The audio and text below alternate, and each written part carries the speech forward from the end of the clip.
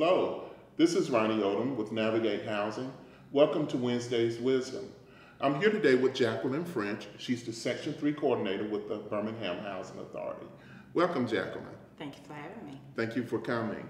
So Jacqueline's going to tell us today about Section 3. Now, I know we all have heard that word or that phrase, and maybe we're not sure what it means. So hopefully today we can let you know exactly what it means and how it benefits housing authorities to do the program properly. So Jacqueline, let's start with telling us, what is Section 3? Well, Section 3 is a provision of the HUD Act of 1968.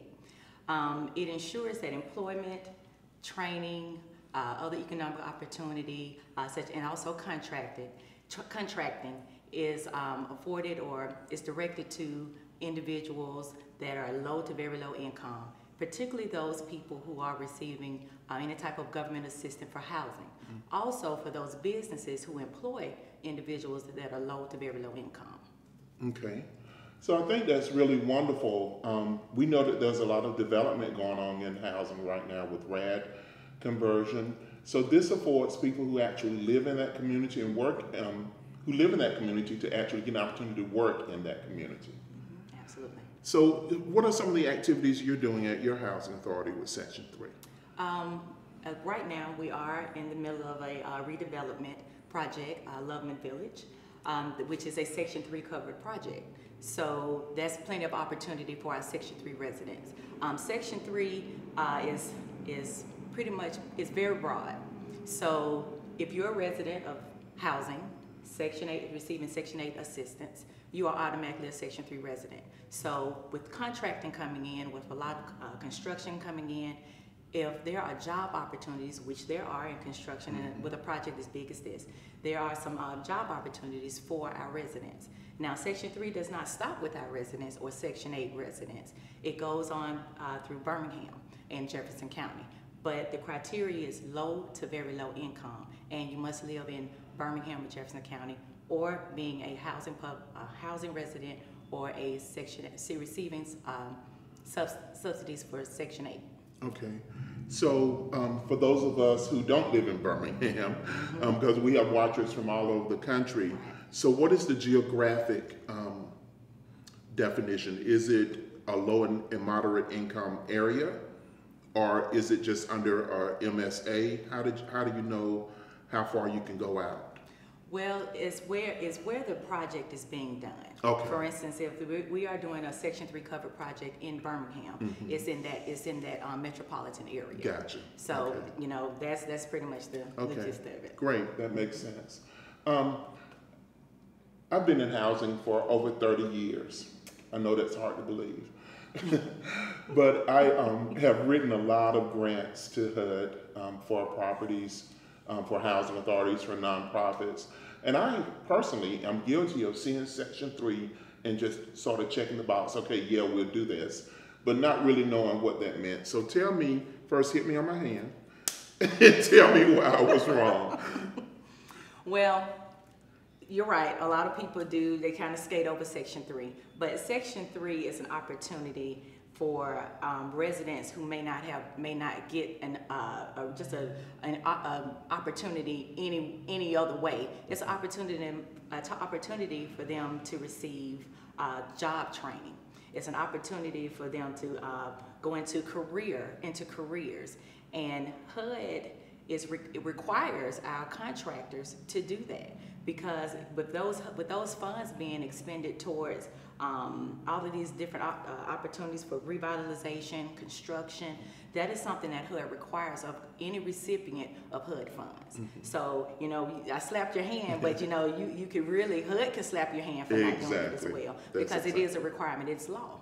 So as my job is to make sure the contractors, you know, that they look at Section 3 not only as, okay, well, it's a requirement, but they're giving back. They're affording people who may not get an opportunity in other places. They're giving them that opportunity to receive something that they may normally not receive. And you know, and if we look at the big picture, so we know that a lot of times in public housing communities, it is a situation where maybe the man can't find a job, or even the woman, the head of household, cannot find a job. So construction offers low skills so you can kind of get your foot in the door, and then sometimes you might be able to get an apprenticeship for a skilled job. Absolutely. And a lot of times they pay very, very well. So this is an opportunity to uplift our communities, uplift our tenants. And again, it is an opportunity for us to sort of stop, to abate the generational housing that goes on a lot. Right. Would you agree with that? I totally agree with that. Absolutely, thank you. See, what else I want to ask you, Jacqueline? I want to know why is it that some housing authorities feel like Section 3 is a burden to them? What is actually required of a housing authority to comply with Section 3? Well, I wouldn't necessarily say it's the housing authority that may feel as if it's a burden. Because we're a housing authority, we are required as well to employ a certain percentage of Section 3 residents. To be honest with you, it's an easy task for public housing. I know it's an easy task for our housing authority because we do promote employment to our Section 3 residents, and every year we have we've met those numerical goals. I would say that we have a lot of problems with maybe contractors not wanting to comply because of the barriers that a lot of our residents face with employment. So as a housing authority and a Section 3 coordinator, I have to help our residents overcome a lot of their barriers, such as transportation, daycare. There's a lot of things that would cause someone not to be able to fulfill a job. So I wouldn't say it's necessarily the housing authority, but we do have some challenges when it comes to some of our contractors. Right. And we all know that there are barriers to going to work. You just don't roll up out of bed and get to work. You have to have transportation, clothes, etc. Right. And it also seems like to me that combining Section 3 or utilizing the FSS program in conjunction with Section 3 might be a good way of lessening some of those barriers. How do your programs work together? Section 3 and FSS work together harmoniously. We understand in the FSS program, they are equipped with helping the residents become self-sufficient. So one of those goals is employment. So what better way to help a resident meet that goal is by combining with the Section 3 program. So as a matter of fact, next April we will be, Section 3 and FSS will be conducting a job fair. And we do this twice a year. This is open to all of our residents. If they need transportation, Section 3 provides transportation. So does FSS. So we work, like I said, we work together harmoniously to as for a common goal, and that is to help our residents be self-sufficient. Great. And tell us, how is Section 3 supported by your board and by your upper management of your housing authority? Well, my board is, they hold Section 3, they hold me and Section 3 accountable to administer what Section 3 is all about. I have all the support I need from our President CEO, Michael Lundy. He's adamant. He's adamant about our Section 3 program. I could never say it's his baby.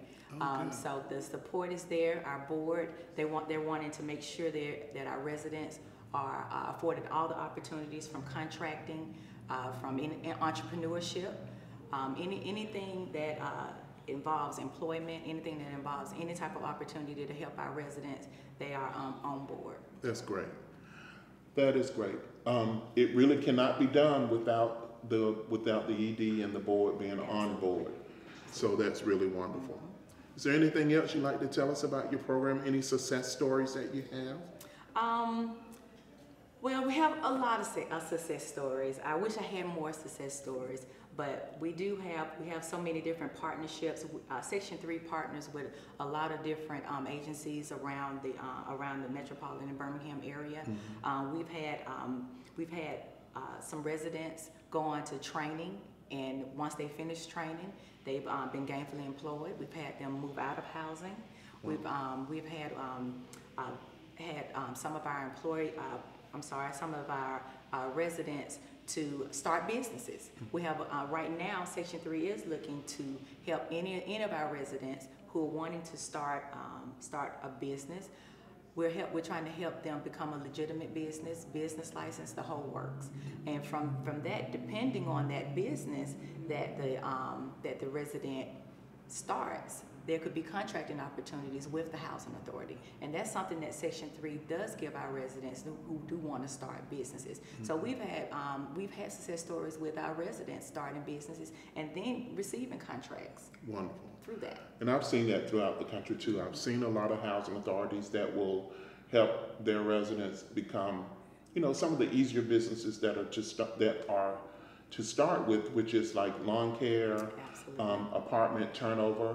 Those are things that housing authorities have to have. So why not bring up someone from within your own agency and then pay them to do it? Absolutely. Thank you so much, Jacqueline. This has been a wonderful conversation. Thank you all so much for joining us. Jacqueline's information is, and my information are both attached at the end of this interview. So if you'd like to contact us, please feel free to do so. Thank you very much. Enjoy your day.